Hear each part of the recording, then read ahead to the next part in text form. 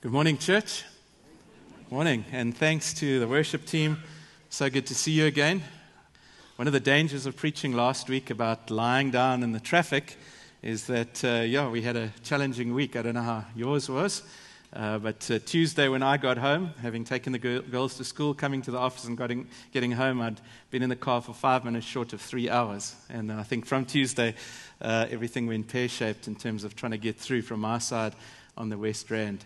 But God is good, and I had to learn to practice what I had preached and to pray in the traffic and pray for other people in the traffic, actually more so, as they try to cut me off and do strange things into oncoming traffic. Just crazy people out there. I hope none of you.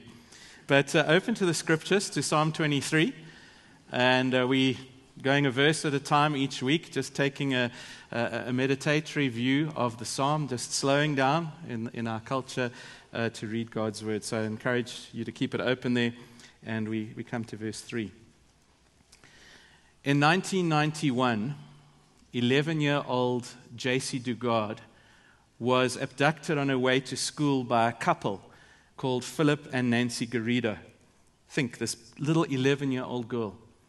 And if you followed the story at the time, you would know that they kept her in captivity for 18 years. 18 years until she was found in 2009, aged 29 years of age. How do you get back with your family and recapture history? I mean, the mind boggles. I've seen on Netflix, they've got the show on there, so they've actually got interviews. You can see what the property looked like. She lived in this little tent in the back garden. They built a second wall in the garden so people outside couldn't look in. And Philip Garrido fathered his first child with little JC when she was only 13 years old. And he ended up having another 2 children with her. And so she endured abuse over those years by both of them. Both of them have been convicted life in prison, both Philip and Nancy. But the one thing that has always puzzled me is why J.C. Dugard never tried to run away and never tried to escape. She never even revealed her true identity to anyone, even though she had many opportunities, because in the latter years she went shopping with her parents and opened the front door. It's quite horrific that the police, I think, over the years had made about 5 different encounters with the couple, been to the home, but had never connected the dots. And I'm puzzled why she didn't run away. And then when I think about her situation, I realize that probably the level of abuse was just too traumatic. The fact that her 2 daughters thought that she was their sister and not their mother. She had just gone too far, was in too deep, that she'd accepted that evil as normal. But as I think about that story, I think about us. And you know what perhaps puzzles me even more than the story of J.C. Dugard, who didn't try and run away from evil, is why you and I, as the sheep of God, would ever choose to run away from pure goodness. Why do you and I choose to run away from a shepherd who is supremely holy, supremely loving, supremely good, who's the complete polar opposite of Philip Garrido? And yet we have this bent and this tendency to run away, to choose to go down a road of unrighteousness, a road of sin, a road that we know because we've been there before, that only ends up raping and abusing us. Why do we do it? Well, David says in Psalm 23 and verse 3, quite insightfully if you glance down at your text, he says, "He restores my soul. He guides me in paths of righteousness for his name's sake." And when I read Psalm 23 and verse 3, I say to myself, this verse doesn't seem to fit here. We've been talking about the Lord as shepherd. We've been talking about green pastures. We've been talking about quiet waters. We've been talking about abundant provision and protection from the shepherd. So why on earth would a sheep like David ever run away? Why would he ever say that he needs to be restored? What's going on here? How does this fit? Well, I think David is more honest than most sheep. And when he says he restores my soul, he's actually implying something very disturbing about himself, but actually something very deeply honest that maybe you and I aren't as open to admit. What he's saying is, I keep wandering off. I keep escaping from the love of my shepherd. I keep wanting to go this way when he says, go this way. And he says, that's why I need restoring.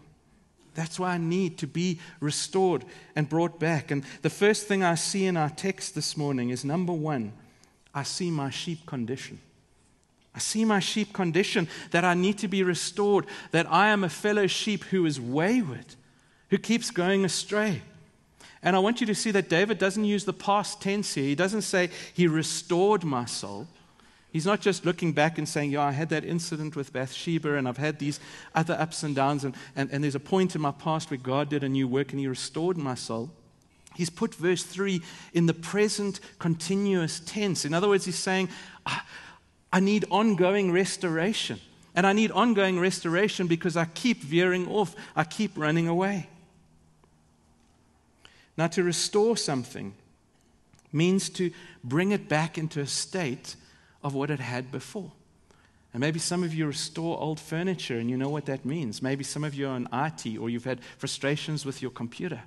Your laptop needs to be restored. Why? Because the files have gone missing and you've got a virus and things have got corrupted. You need to try and see if you made that backup, and now you've got to restore the computer to the state that it was in before it got messed up. And the Hebrew word here for restore means to cause to repent. That would be a great translation. He causes me to repent. And God puts circumstances in our lives to cause us to repent.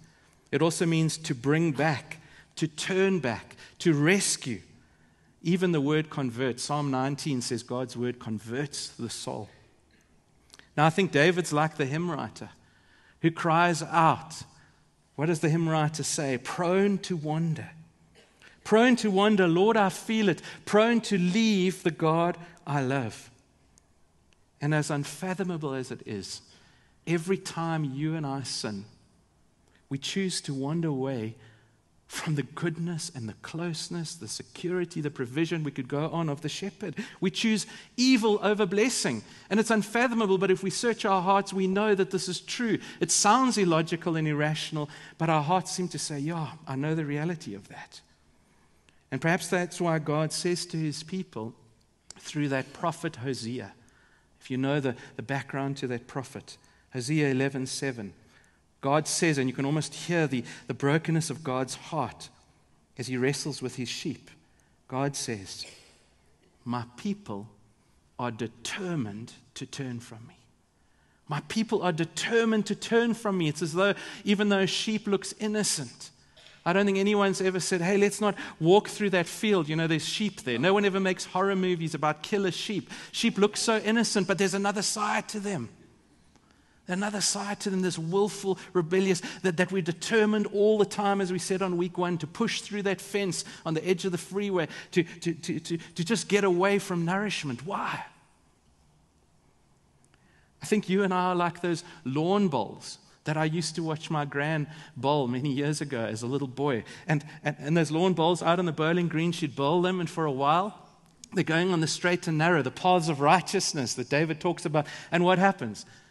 You just blink as a little boy, and suddenly what's happening? They're veering off to the side right at the end. What's going on here? It was amazing. It's like I wanted to throw one, and I couldn't throw it properly, but it just veers off.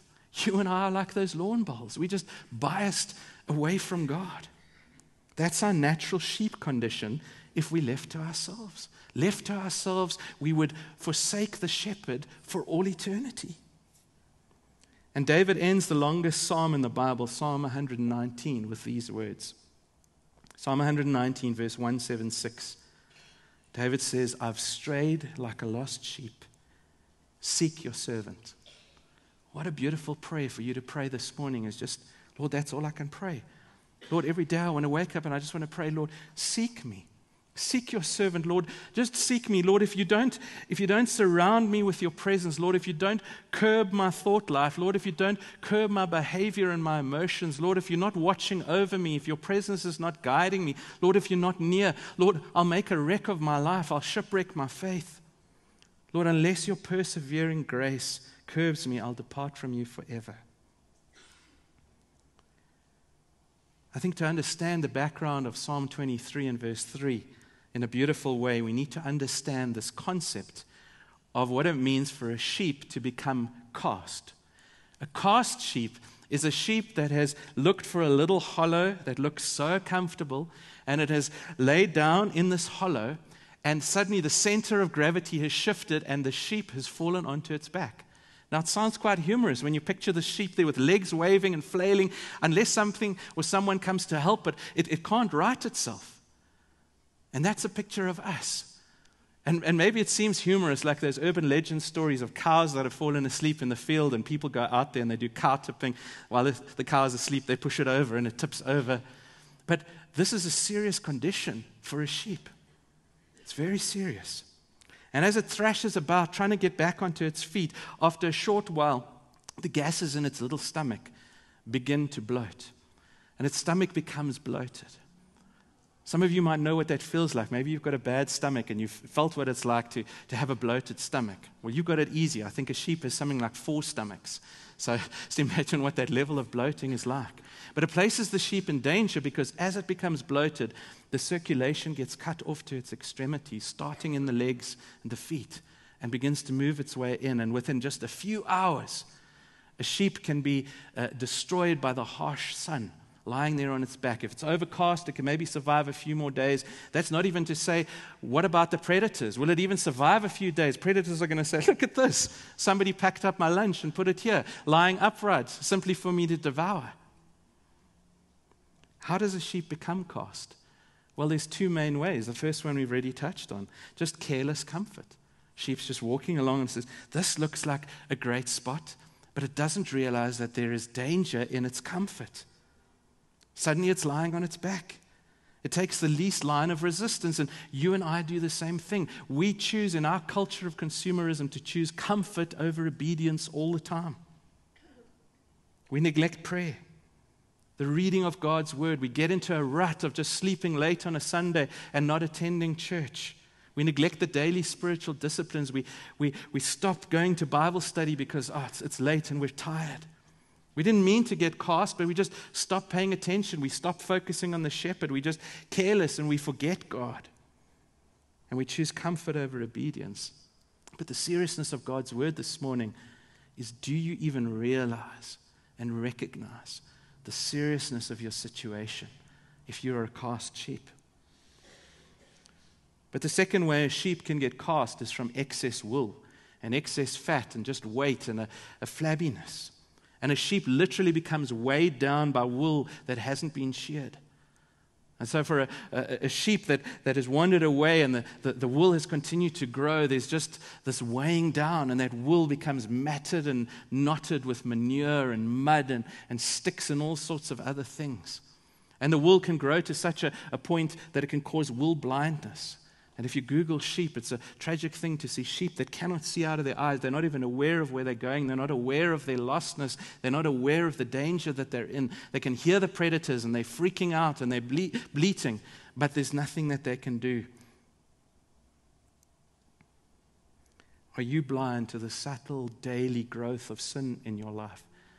As the scriptures say, worry and anxiety is choking out the word of God, a blindness, not recognizing that actually maybe you're taking steps away from God, and now your life has become matted with the world, and you've picked up burrs and thorns from being in the world. See, brothers and sisters, backsliding happens in the heart long before it happens externally. It's kind of like a sinkhole. Things dry up underneath. You're not aware of it until suddenly everything starts crashing inwards. And so you can be dry underneath for a very long time before it'll show in your marriage, show in your life. But we all bring our baggage with us into church, into meetings, into work. And eventually it all comes crashing down if we're not where we should be. Maybe your experience of God becomes, I had an experience of God 6 months ago. Or, my freshest testimony is 3 years ago. That's the one I always get asked to share. And the one from 5 years ago. But there's not a freshness in your walk with God. You look back and you say, I remember when I was a teenager on those mission trips. Then I was on fire for God. And when I was a university student. And when we were first married. But, now 20 years has gone by. And so you still come to church. You're here this morning. But there's a disconnect between the outside and the inside. There's a form of hypocrisy. And perhaps like the church of Laodicea, Jesus says some harsh things because he wants to arouse you to your lostness. He wants to cut back the wool so that you'd see the light. And he says, you say, I am rich, I have acquired wealth, and I do not need a thing. But the shepherd says, you do not realize that you are wretched, pitiful, poor, and blind. And sometimes the shepherd has to wound us before we recognize his grace. And those words, they do wound us because they wound our egos. They wound our self-sufficiency because we still want to say, I don't need a shepherd. I can hide by this rock. I can hide by this tree. Do I really need a shepherd to find me? I've got it together. I'm a CEO. And yet Hebrews 12 and verse 1 says, let us throw off everything that hinders and the sin that so easily entangles, and let us run with perseverance the race marked out for us. There's a shedding that's got to happen to be able to follow the paths of righteousness. And so we look out on a cast sheep and we see these vultures circling, waiting to dive bomb, waiting to devour. Death seems certain. Satan, hellish forces, the enemy, the world, sin and guilt, even your own conscience is hovering. And when you're in that place and you come to your senses like the prodigal son, you just feel the weight of your sin, and it's as though you're going to die in that sin. And you might cry out and you might bleat and say, the Lord is just and fair to abandon me. The Lord is just and fair to forget me. The Lord is just and fair to allow me to die in my sin. I must justly perish. And yet, as impossible as it may seem, you will not die today, O sheep of God. You will not. Because there's hope in our text, number 2. He restores my soul. My shepherd's concern is to restore me. We've looked at my sheep condition, but let's look away now and let's look at my shepherd's concern. Yes, it's true. David is a wanderer, but do you know that there is a more amazing truth than David is a wanderer? It is that God is a restorer. Amen? That is great news. That is great blessing. And the good shepherd is diligent in watching over us. He counts his sheep. He knows when you're missing. He's not aloof. He's not an absent shepherd. He's always diligently watching to see, birds of prey hovering. Is one of my sheep cast? He's always got ears that are listening. Hey, that bleat of distress, is that one of my sheep that has wandered off? Where are they? Could they be cast somewhere? And the good shepherd is diligent in finding us. We don't have time to unpack what did it cost the shepherd to find us. But it's one cost to find us. It's another cost to bring us back when our legs cannot walk because we're too panic-stricken, and the shepherd has to put us on his shoulders and bring us back. There's a cost to find and there's a cost to restore. Philip Keller, in that excellent book that I referred to before, called A Shepherd Looks at Psalm 23. I encourage you to try and buy it. It's sold millions of copies. And it's really helped me to understand some of the background. He, as a shepherd, recounts this in his book, A Shepherd Looks at Psalm 23. Philip Keller says, again and again, I would spend hours searching for a single sheep that was missing. More often than not, I would see it at a distance, down on its back, lying helpless. At once, I'd start to run toward it, hurrying as fast as I could, for every minute was crucial. My first impulse was to pick it up. Tenderly, I'd roll the sheep onto its side. This would relieve the pressure of gases in the room, and if she'd been down for long, I'd have to lift her onto her feet. Then, straddling the sheep with my legs, I would hold her, rubbing her limbs to restore the circulation to her legs. This often took quite a little while. And when the sheep started to walk again, she often just stumbled, staggered, and collapsed in a heap once more. What a tender picture of how your shepherd comes to look for you. And even this week, I was amazed at God's sovereignty. I met with 2 people who told me their stories of restoration. One, a man who used to himself be in ministry. He was a youth pastor, turned his back on the church and on God, and has wandered away for 12 years in another career. And God brought him here in his sovereignty to Rosebank Union Church in December. He said to me, Justin, this is the first time myself and my family have ever come to a Christmas Day service. And God is at work in his life. God is calling him back. God is restoring him. What a joy.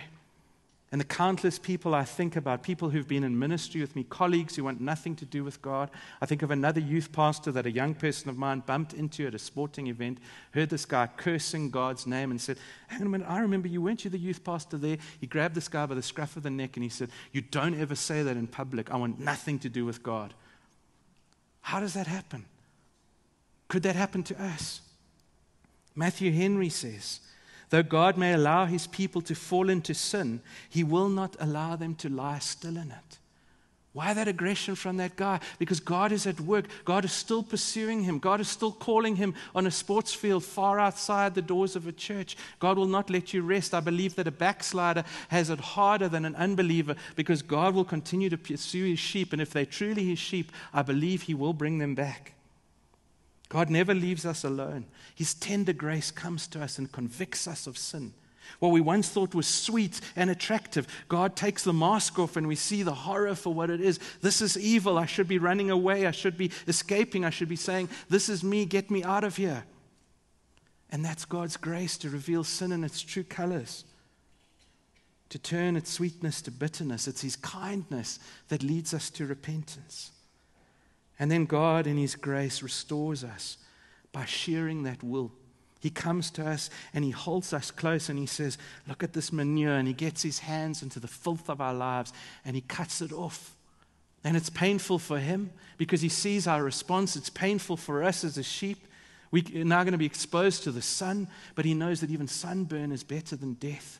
In his mercy, he sees certain of us always taking the least line of resistance. He has to unsettle us. He has to shake us. And when things in our life are shaken, maybe it's God saying, you're too comfortable. I want to remind you, don't lie here. There's a danger in choosing comfort over obedience. And God has to sometimes put us on certain rations and diets to wean us from the world and our flabbiness. Restoration is not without pain. And he disciplines us in love so that we would walk in the paths of righteousness, and these same things won't lead us away again and again. Listen to Hebrews chapter 12 from verse 7. Endure hardship as discipline. God is treating you as sons. For what son is not disciplined by his father? And if you're not disciplined, and everyone undergoes discipline, then you are illegitimate children and not true sons. Our fathers disciplined us for a little while as they thought best. But God disciplines us for our good, that we may share in his holiness. No discipline seems pleasant at the time. Can I get an amen? No discipline seems pleasant at the time, neither as a kid nor as a sheep of the shepherd. No discipline seems pleasant at the time, but painful. Later on, however, it produces a harvest of righteousness and peace for those who have been trained by it. For those who have been trained, even as a sheep, you can resist that discipline and you could say, no, I still want to stay here. That's how stubborn we can be. It produces a harvest for those who have been trained by it.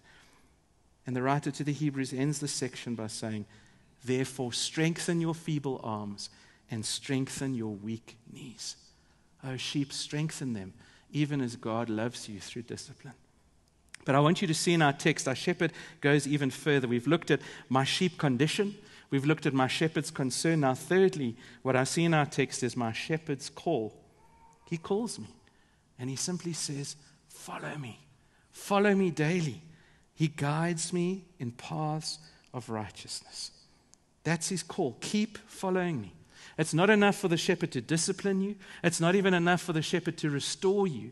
He now says, I want you to keep looking to me. I want you to keep following. I want you to keep taking daily steps towards righteousness.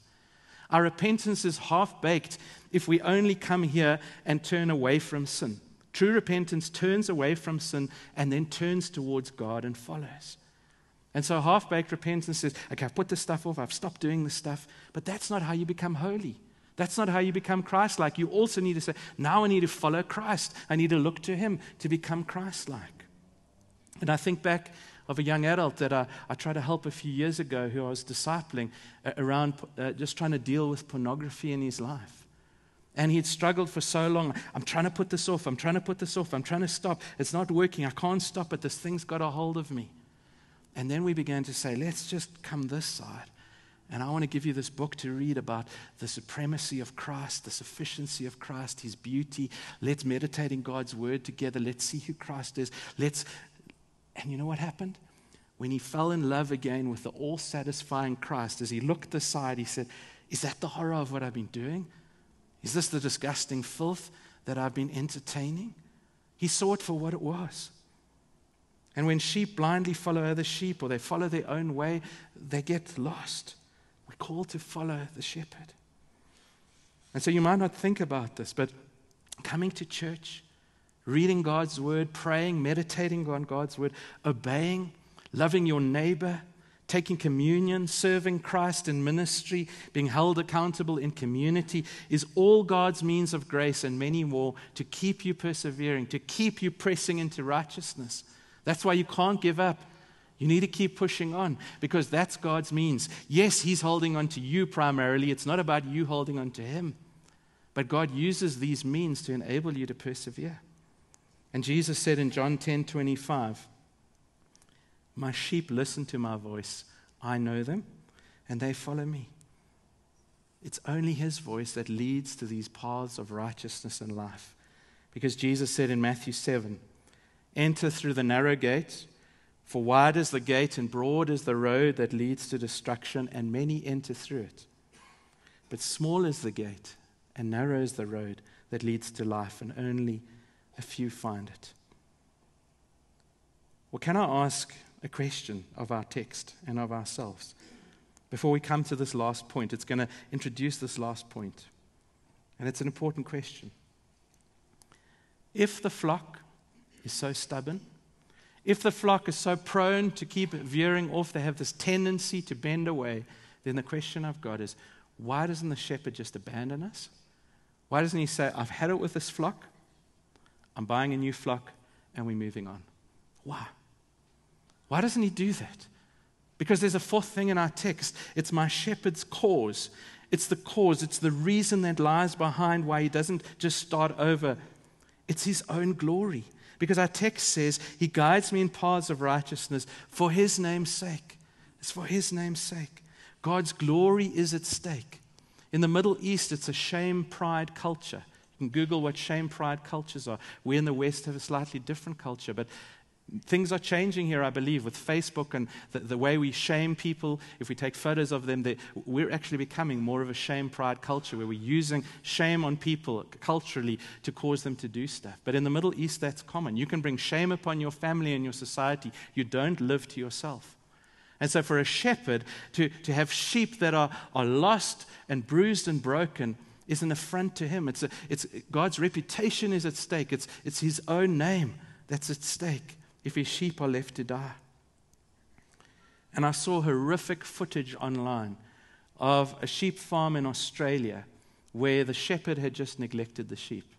The pictures were gruesome and graphic of carcasses rotting and maggots infested.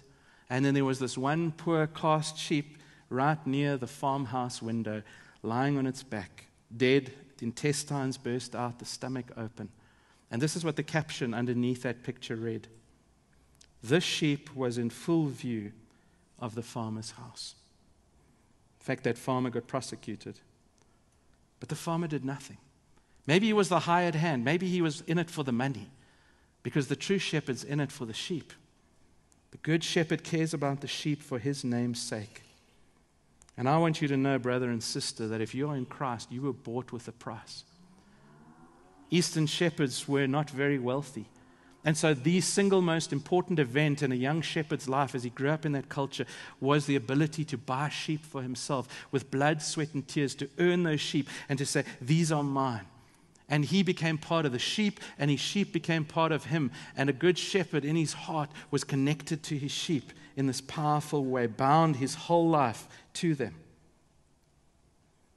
And so Joel Beeke writes, Joel Beeke says, sheep of God, may your shepherd give you an eye to behold Him and a heart to confess in amazement. Great shepherd redeemer, are you so bound with eternal love ties, blood ties, and purchasing ties to such a foolish sheep as I am, that it was the most important event of your life when you gave your all on Calvary to pay the full price? And when you paid that price, crying out at the moment of full payment, it is finished. O my soul, stand with sacred amazement. Cover your mouth with holy silence. Bow your heart in reverent adoration. Take shoes off your feet and behold the Lamb of God who takes away the sin of the world. Just imagine for a moment if God based His shepherding on your good name. if God based his shepherding on your ability to follow him all the time, if he based his love of you and his care of you and even his restoration of you on your performance, the scriptures say, well, then who could stand? None of us can stand. We'd be lying there flat on our backs, unable to lift a finger to save ourselves. Nothing we can do. He'd never come looking for you if it was dependent on you. I'm only going to take care of these good ones, but that one that's gone away, no, I'm staying with the 99. These guys know what they're doing, and that guy, he's been off how many times? Forget him. No. It's not based. It's based on his character and his name and his reputation that he leaves the 99 and he goes after the one. And astoundingly, God is at work to display his glory through you. Take your skin and pinch yourself. God is at work to display his glory through you, a wandering sheep. Why? So that he can get the glory, that one day we look like Christ and we think, how on earth has he made me to look like Christ when I'm all over the place like a bowling ball on the bowling green? God leads you for his own glory. Your salvation is primarily about his glory. It's not about you. That's a radical, radical thought. It's for the display of his good shepherding. Yes, all the secondary benefits come to you, but he's leading you primarily for his name's sake, which is what Romans says. For from him and through him and to him are all things. To him be the glory forever. And as we go into this week of prayer, for his name's sake, should be a catalyst for our prayers, not to just tack on this jargon in Jesus' name, amen. No, this is for your glory, Lord. We want your glory to be seen in us, in our church. Lord, we don't want to be a church that fails you, that falls, that the world looks and says, oh, where's their God? Where's his power? Look at their pastors, look at their leaders, look at the sin. They're no different from us. No, Lord, for your name, for your glory, we don't want to ruin your reputation, Lord. That's what revival is. It's always been fueled by a crying out for God's name and honor and reputation to be in us and through us. That's why David prays in Psalm 25, for the sake of your name, O Lord, forgive my iniquity, though it's great. Asaph in Psalm 79, for the glory of your name, deliver us and forgive our sins for your name's sake. And you can search for your name's sake and you'll see it everywhere through the scriptures. So can I leave us with 3 brief and final challenges as we come to the end of verse 3? Number 1, will you guard daily? That's what I think our text is asking us to admit. If you're willing to admit that you're a wanderer, it will enable you to guard daily. If you're a Pharisee who thinks they've got it all together, who never veers off, who's been in church, never misses a quiet time, there are still subtle things in your heart. The key is to face this reality and be as honest as David was. Yes, Lord, I'm not going to run, I'm not going to hide. I am a wanderer. I am prone to wander, because that will make you guard daily. I think of my Bible college principal, and I might have told you this story before. The morning after I'd graduated, the night before, I got a phone call from an administrator there, as did all of the other students. Hi, Justin, we're just calling to say that the principal of your Bible college has been having an affair with a student for the last 6 months. The guy that I looked up to, that I respected, it couldn't have done anything wrong in my eyes. He was a godly man who knew the scriptures better than anyone else I know, who was one of the most fervent preachers, almost a revival preacher. And you know what happened that afternoon? Students started to phone each other. Some of my friends said, well, I'm taking all my notes from him. I'm going to put them in the braai and I'm burning a lot of them. Everything that guy said is a load of rubbish. I shouldn't have listened to him. And as I wrestled, I said to myself, Justin, if it can happen to him, it can happen to you. He's godlier than you. He's been around the block more. He's had people in his life. He's been on the road longer than you. If it can happen to him, it can happen to you. And that sobered me. I'm so grateful that before I'd put one day in full-time ministry, God had showed me that, because by his grace it's enabled me to guard. And even as I say that, I dare not say that with presumptuousness, because that was Peter. That was Peter. He wasn't guarding his life. Why? Because he thought he had it all together. Lord, look at all those sheep, the other 11. Those are the kind of guys you can't trust. Those are the kind of guys that are going to disappear and run away. But me, Lord, I got it together. And I'm promising you here and now that no matter what happens to them, if they abandon and scatter, even if all fall away on account of you, Lord, I never will. And what happened? 2 seconds later, he's outside weeping bitterly. Not only because he's displeased his Savior, because the pride came before a fall. He was so presumptuous that he never guarded. And that's why the scriptures tell us Apostle Paul writes in 1 Corinthians 10, so if you think you're standing firm, be careful that you don't fall. No temptation ever comes that is not common to man. It's common to all of us in the right situation. We need to guard daily. And number 2, will you follow daily? This is a profound thought, but will you recognize that every small act of faith, when you get up early tomorrow morning and you have a quiet time, I know it seems like nothing's happening, but the Apostle Paul says when a man sows is what he'll reap. Every seed that you're sowing is bearing fruit. Every small prayer, every small gesture, every act of love, every person you've cared about, every obedience, one small step in the right direction is preserving you and keeping you. And so keep your eyes on Him. Maybe you don't remember all the sermons you've heard. I'm sure you don't. Sometimes I can't remember my own sermons that I preached the week before. But the fact is, we eat meals every day. You are sitting here because you're the sum total of every meal that you'd eaten. And if you stopped eating for even a short period of time and stopped drinking, you would end up dead. So you are here, even if you can't remember the sermons, if you can't remember every communion table, by being here, by investing in daily spiritual disciplines, by following daily, you are looking up and seeing Christ. And it's so subtle when we don't. It's like the little child on the beach. Oh, here's another exciting rock pool. Wow, here's a starfish. Here's a shiny object. Here's a shell. And when we turn and look, our parents are nowhere to be seen on the horizon. We got lost. We didn't intend to. And the reverse is true. Daily following Christ leads us to righteousness. And then thirdly, will you revel daily? Not rebel, not rebel, revel. Will you revel daily? Will you see Christ against the backdrop of your sin? Over the years, I've been in various churches, and I can tell you the people I've respected the most and the prayer meetings I've most enjoyed are guys that are honest about their sin and honest about the grace of Christ. There's a warmth because they see their sin, yes they do, but they don't dwell there. They see the beauty of Christ. And people who don't see their sin, who think they've got it all together, don't see the beauty of Christ because He's just a hobby. He's just somebody at the gym to help me, just a psychologist to just cheer me up and give me words. No, He's a Savior because I'm lost. And so reveling daily means, yes, I do see this, but I see Christ. And that causes me to worship more. His word is sweeter. I'm opening it and saying, is this really your grace to me? Is this really your warning to me? Man, I better listen. Christ is sweeter. His word is sweeter. Friends, will you revel daily? Well, I close with the story of Robert Robinson. I quoted his hymn earlier in the sermon, the one about prone to wander, Lord, I feel it, prone to leave the God I love. I've not been able to verify every part of the story. There's differing accounts of it. But in later years, it's believed that Robinson, who wrote this hymn, himself abandoned the faith. He moved away from Christ and the uniqueness of Christ, and he began to say, it doesn't really matter, Christ's not important. He denied the Trinity, and he moved into heresy.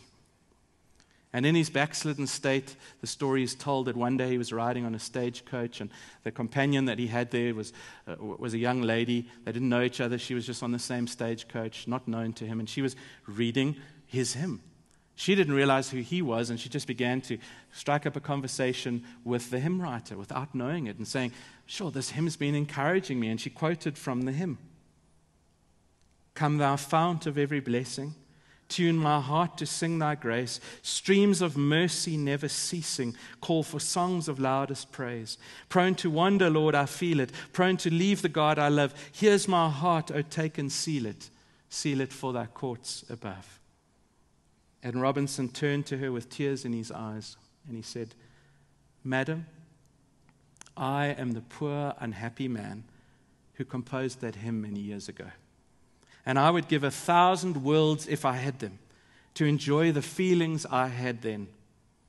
And gently she turned to him and whispered and said, Sir, the streams of mercy are still flowing.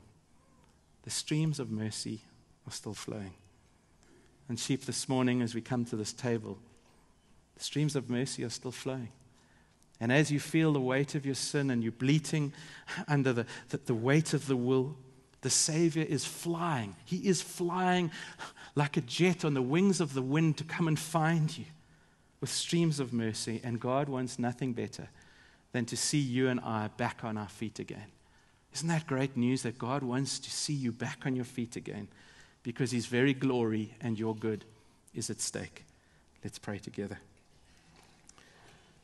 Oh, our great shepherd, we thank you for mercy and grace. That, Lord, when we were that sheep and we recognized we were lost, oh Lord, as a sheep does, we bleated and bleated.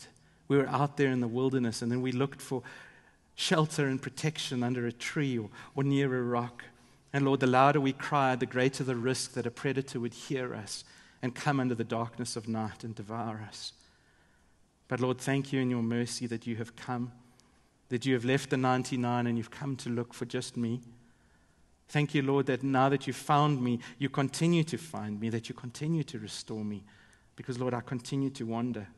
Oh, Lord, you've given me this desire, as the Apostle Paul said, that every time I want to do good, evil is right there with me. What a wretched man I am. Lord, we feel that. Lord, we don't ever want to sin and feel nothing. We want to sin and we want to feel the full weight of it because, Lord, we sin in the face of grace. But thank you that there is grace, that the streams of mercy are flowing, that as we come to this table this morning, Lord, that you want to meet with us, that you even want to restore us here. Lord, maybe it's only one step we've taken away. Maybe we're 1,000,000 miles away. Lord, thank you that you come, whatever the distance. You cannot stand the distance. And you come for the sake of your name and your glory and your reputation and our good. Because, Lord, you've bought us with a price. Oh, Lord, impress these deep truths on our hearts till as the hymn says, Lord, that you take our hearts and you seal them and you tether us to you. Oh, Lord, do that. We pray again this morning. In Jesus' name, amen.